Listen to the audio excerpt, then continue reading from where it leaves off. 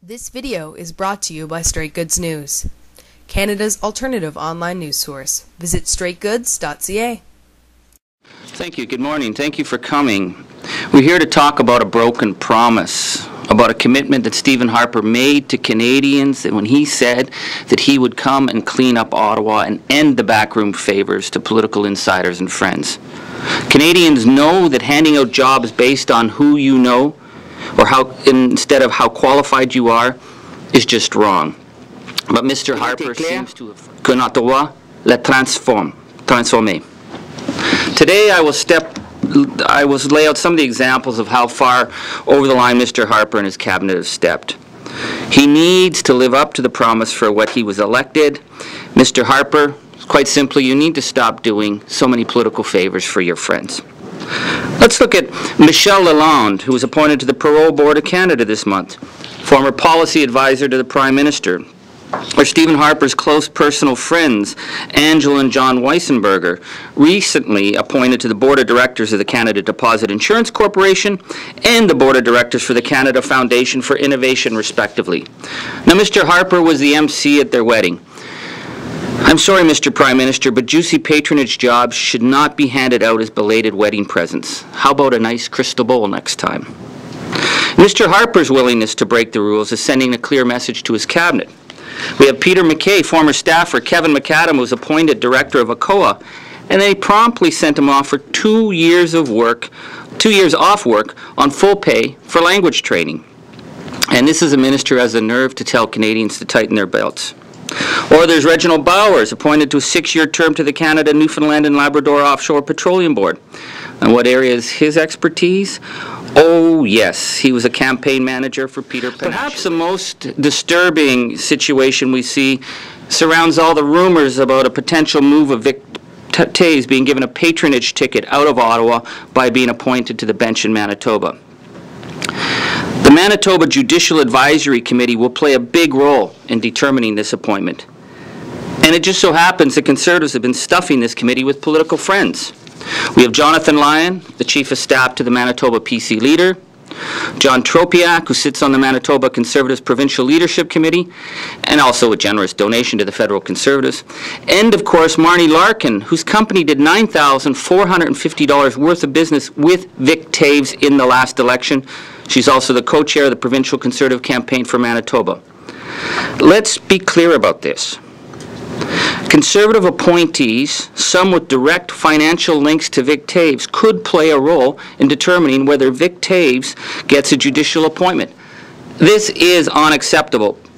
Patronage is a rot that is affecting Canada's trust in public institutions. If this appointment went ahead, it could plunge a committee that was designed to put judicial appointments at arm's length from political favors into the center of a patronage scandal. Vic Taves, you must come clean with Canadians. You need to tell us that you're not planning to feather your political bed, that you have no intention of undermining the judiciary of Manitoba by inserting yourself as a patronage candidate. La réalité, c'est que les conservateurs ont érigé un système pour que les conservateurs nomment des conservateurs, afin que ceux-ci nomment et leur tout des conservateurs.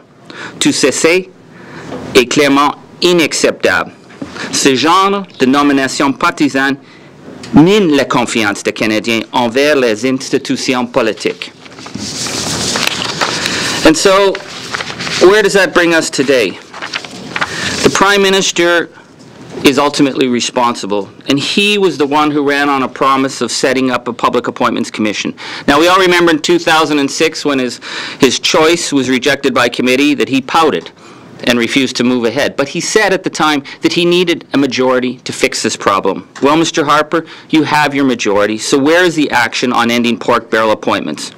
We're calling as a New Democratic Party on this government, Mr. Harper, to live up to this promise. A Public Appointments Commission is needed to weed out inappropriate hires. It's needed to ensure that people who are chosen to work for the public interest are not picked simply because they flipped pancakes at Conservative fundraisers.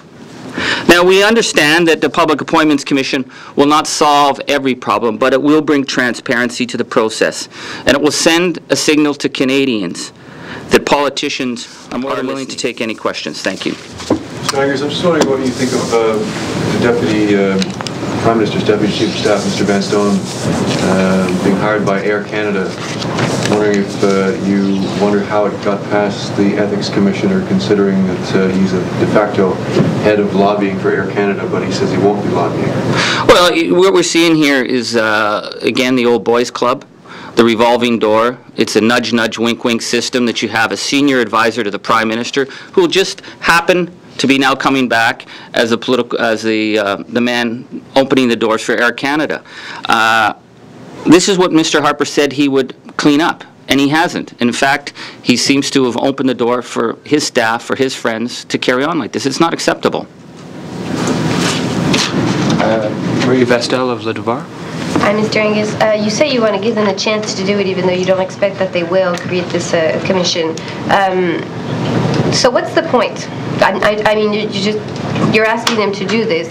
It would be surprising for them to accept your recommendation. So what are you expecting out of this, other than a publicity? Well, the issue here is about a political lie to the Canadian people. About a Prime Minister who told Canadians that he would clean up the patronage cesspool in Ottawa because Canadians were fed up with it. And a Prime Minister who's ignored that, who's done flagrant abuse of patronage. So it's a choice, and we're offering Mr. Harper this choice. You can either work with us and mend your ways, or you need to come clean with Canadians and say, I have no intention of running an ethical government.